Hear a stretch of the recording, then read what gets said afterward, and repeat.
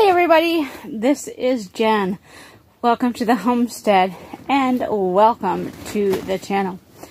So today is a gorgeous day outside here in central Michigan. It's about 40 degrees currently, and I think it's supposed to get to almost 50 today, which for Michigan right now is kind of warm, so it's nice.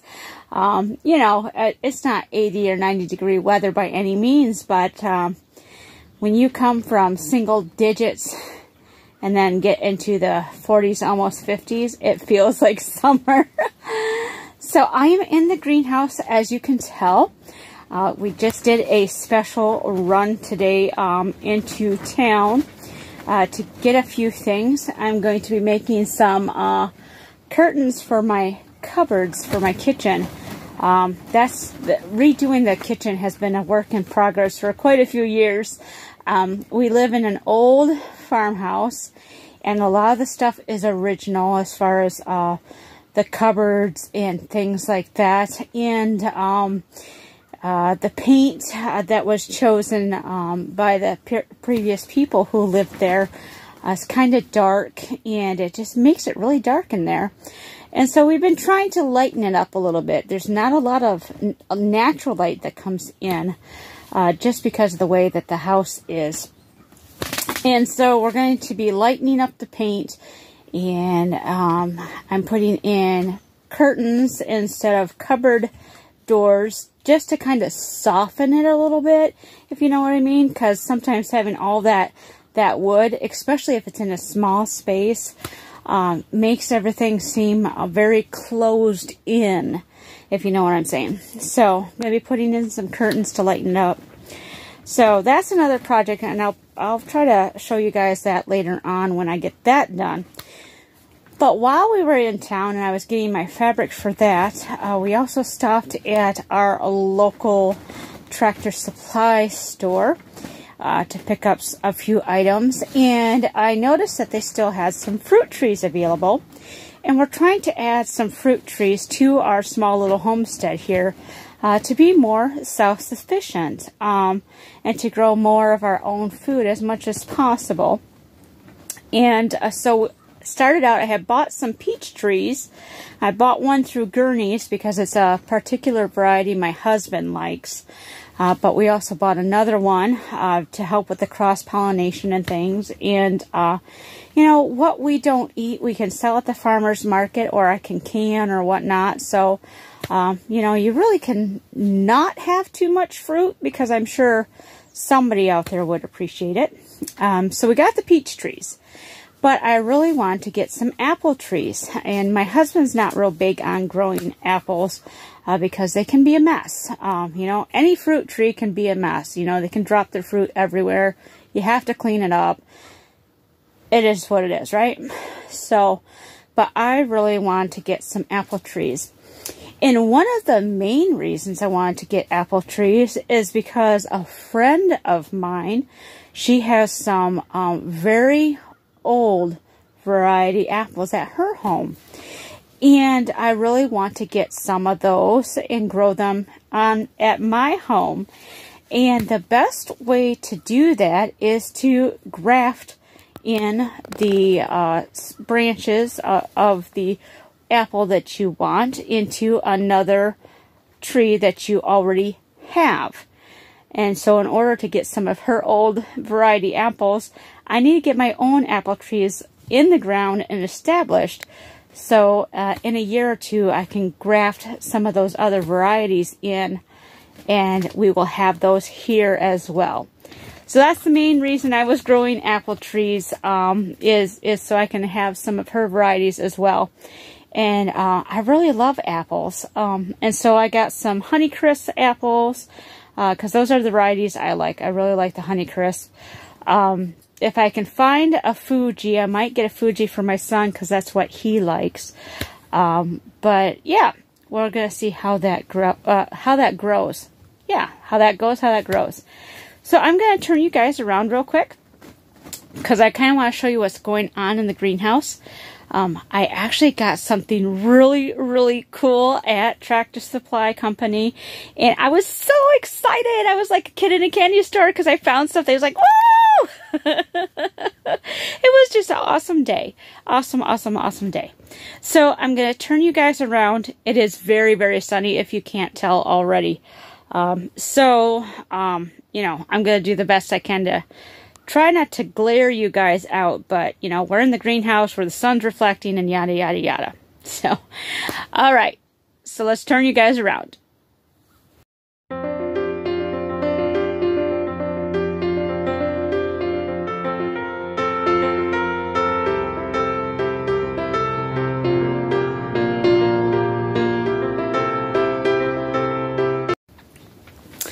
All right, so we are facing the south of my greenhouse.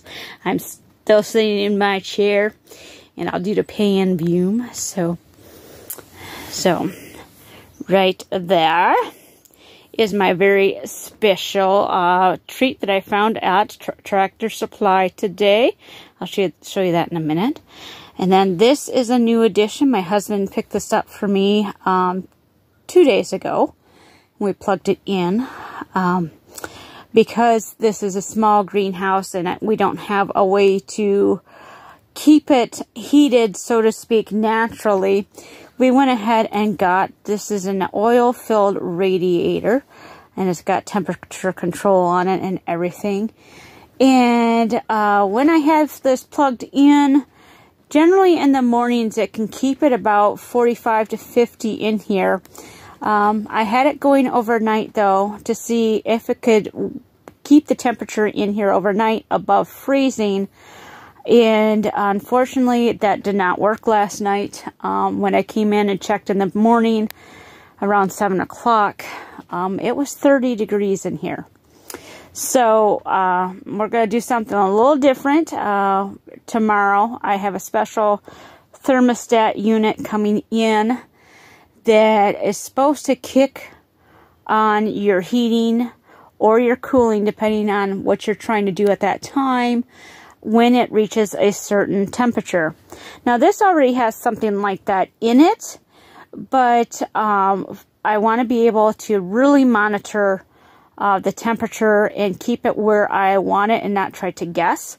So it's going to be in addition to the thermostat that is already in this unit, and we'll try it out for a couple more days and see if turning this up to basically full heat, but having it set on the timer that turns on and off based on temperature, if we can keep this warm enough overnight that I can bring my seedlings that I have growing in the house out here.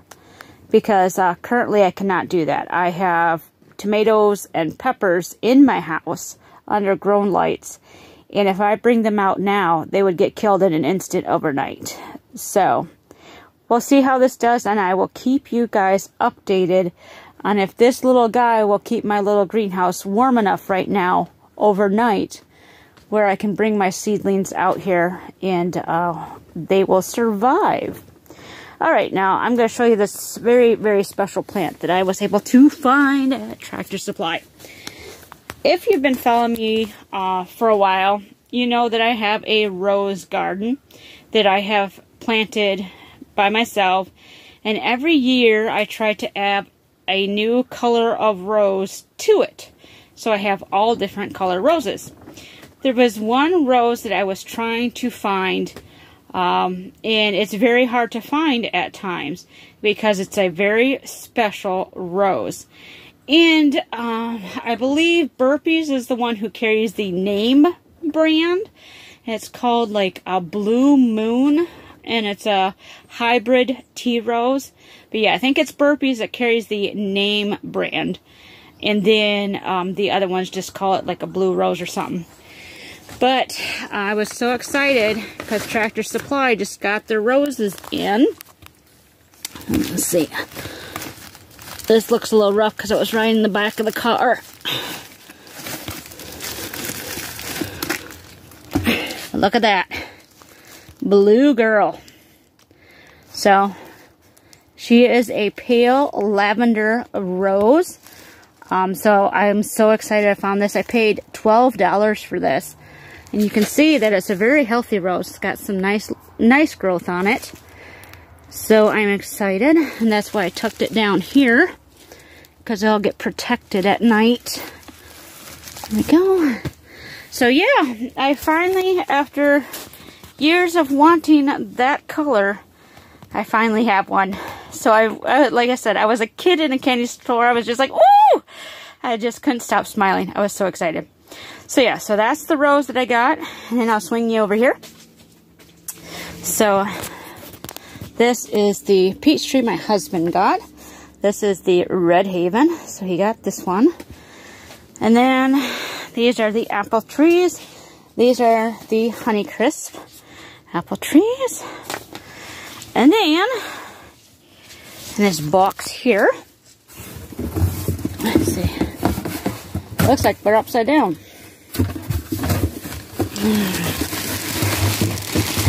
We are upside down.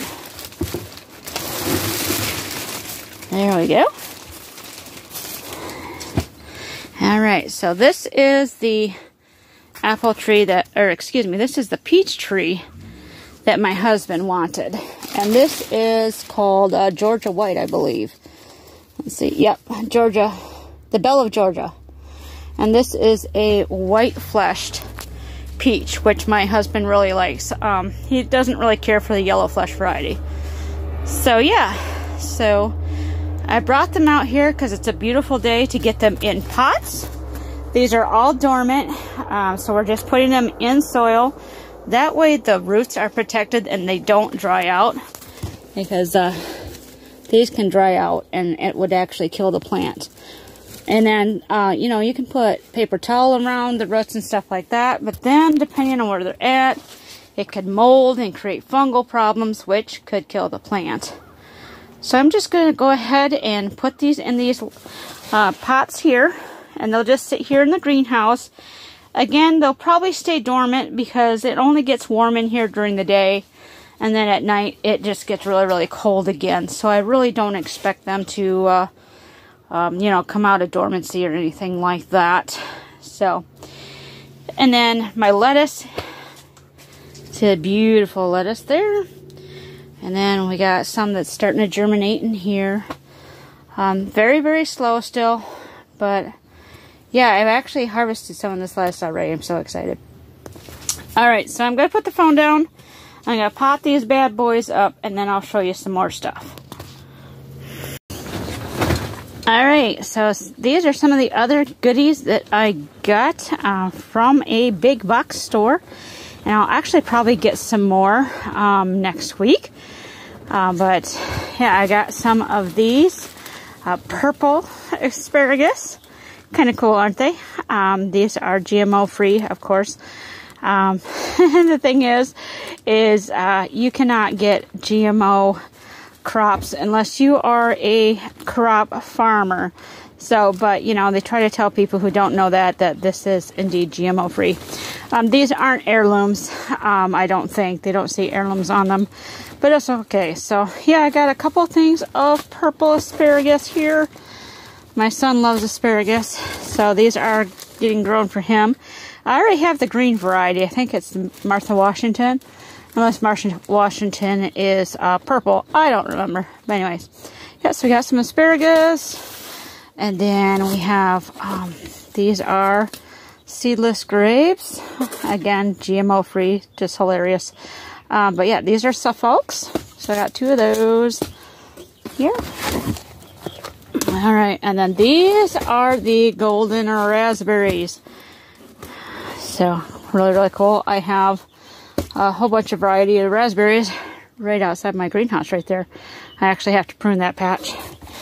But yeah, so these are golden raspberries. And like I said, probably next week I will pick up a few more, especially of the golden raspberries.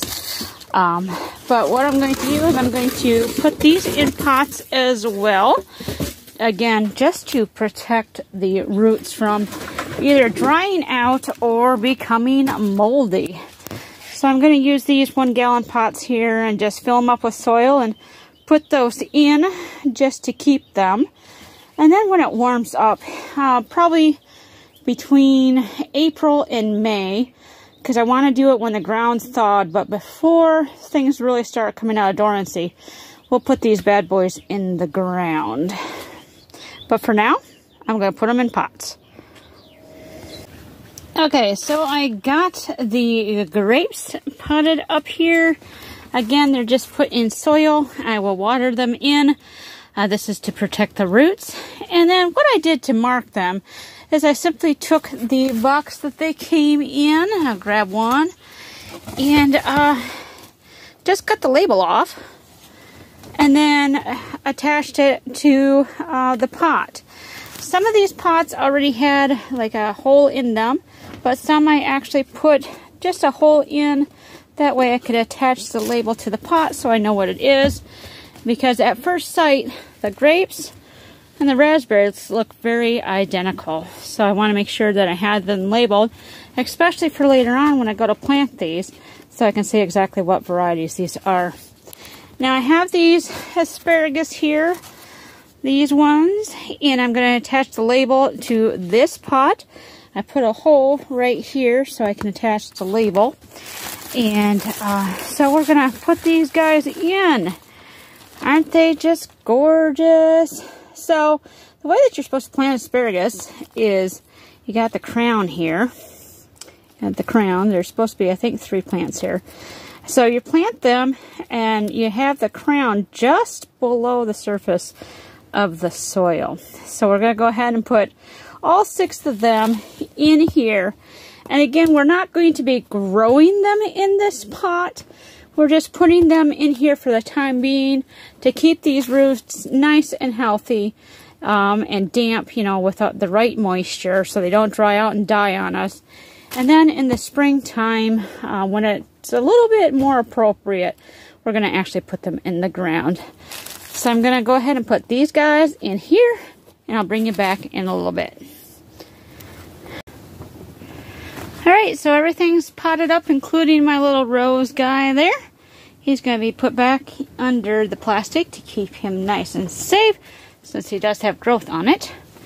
And then I have the asparagus and the apple and peach trees. I have the other peach tree over here. So they are all good to go. So that is today's update from the sunny greenhouse. I'm so excited to have some fruit trees and bushes and things like that. And of course, like I showed you, my purple rose that I've been trying to get for quite a few years. And every time I try to get it, it was sold out. So, like I said, when I saw that today at Tractor Supply, I was so excited. And there was a couple of them there. But I was like, you know, I'll just do one, and it's a very healthy one.